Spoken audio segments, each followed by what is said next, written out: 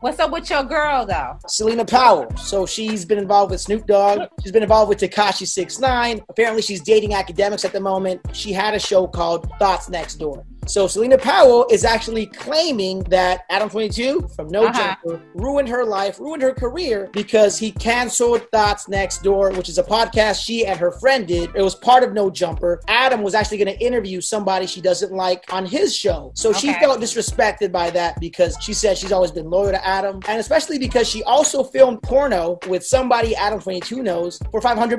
$500? So he gave her the blessing to do the show on her own. He just said, look, I just don't want it to be under my umbrella. Regardless of what she knew she was doing, she still have feelings and she still deserve her show. But Celina, you and your friends sat up there and talked about how y'all was sucking it slow on 8 different dudes. Like, girl, bye. I'm cool.